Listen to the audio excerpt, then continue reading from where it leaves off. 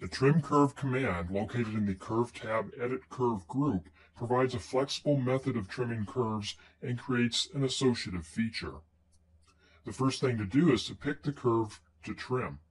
However, before doing so, it is important to understand that where you pick the curve matters.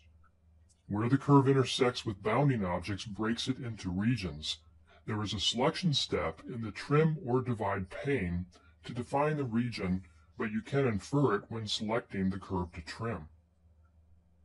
The radio option below determines whether the region is kept or discarded.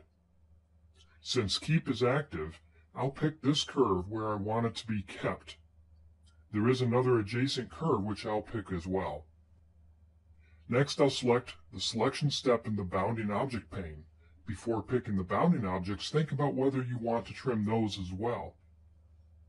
In this case, I do in order to form a closed boundary, so I'll expand the Settings pane and activate Trim Bounding Curves. Other important options to think about is first, Associative, which creates a feature, and Input Curves, which determines what to do with the original curves.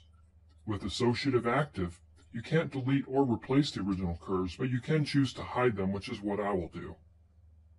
Since I'm now trimming the bounding curves in the same operation, I'll select the first one where I want it to be kept. I want to trim the other side of the string as well, so I'll click Add New Set, then pick the second curve, again where I want it to be kept. You can expand the list to view and manage the defined bounding objects.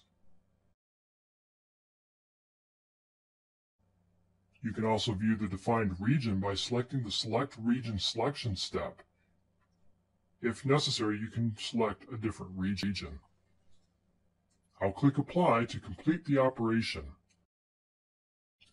I'll perform another trim, selecting the curves in the upper left to make that a corner as well. Notice a Trim Curve feature is created.